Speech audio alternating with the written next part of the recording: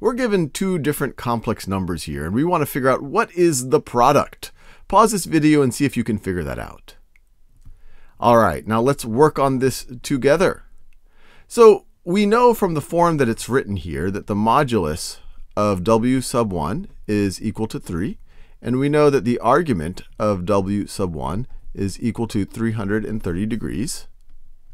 And by the same line of reasoning, we know that the modulus of w sub 2 is equal to 2, and that the argument of w sub 2 is going to be equal to, we can see that right over here, 120 degrees.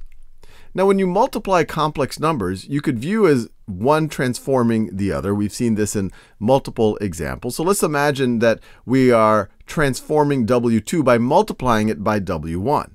So what is going to happen? Well, let me write it here. So what's the resulting modulus of w1 times w2? Well, we're just going to scale up w2's modulus by w1's modulus. Or essentially, we're just going to multiply the two. So this is going to be equal to 6, 3 times 2. And then the argument of w sub 1 times w sub 2. If we start at w sub 2's argument, 120 degrees, and then we rotate it by w sub 1's argument, well, then you're going to add these two angles. That gets you to 450 degrees. So this is equal to 450 degrees, which is more than a complete rotation. And so if we wanted to give it an angle between 0 and 360 degrees, if we just subtract 360 from that, that is going to be equal to 90 degrees.